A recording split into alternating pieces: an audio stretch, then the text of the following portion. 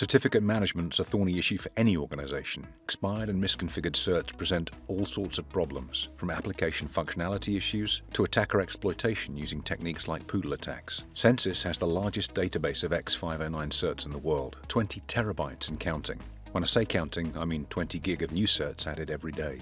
So let's use the platform to understand your certs. We'll start with a query that uses regex to enumerate your certs with a high degree of fidelity.